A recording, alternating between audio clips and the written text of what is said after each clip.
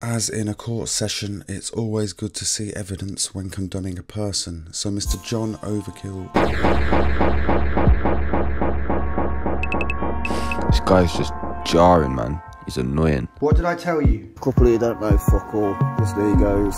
Popped up out of nowhere. Don't fucking like ya. We're calling you out. Show us hard evidence. Laughable information.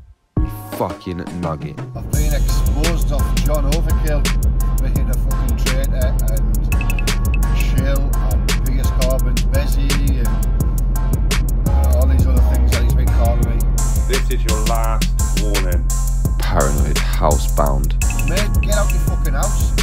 You sit behind your computer. Big sweeping statements. Indoctrinating a few people along the way though, so let me just get into this, yeah? We've had enough now, John. We are all calling you out. You fucking nugget. And just give you a little preview before I really give you the lowdown on this goon, John Overkill, yeah? John Overkill. It even crosses the line of online abuse and bullying, which is a criminal offence.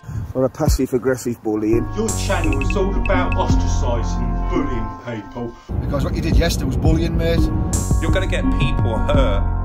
They let the woman with the pram go through, but not this guy. Oh really, John, I can't imagine why that would happen.